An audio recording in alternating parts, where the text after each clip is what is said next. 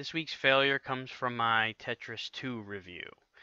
At the end of all my reviews, whether there's a walkthrough or not, I'll give out a letter grade for my personal opinion on the quality of the game. But for some reason with Tetris 2, I just ended the review and didn't add it to the end.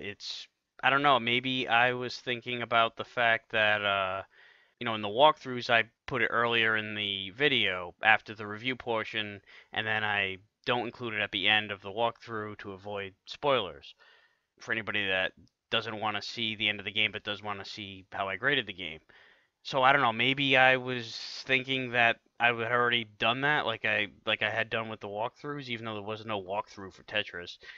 I don't know, that's the only thing I could think of as far as why I spaced that out, but I did add it into the description of the video, and I replied to some comments from those who had asked about it. So it's there, but it's not. I really didn't feel like doing a whole delete and re-upload at that point. So it is what it is.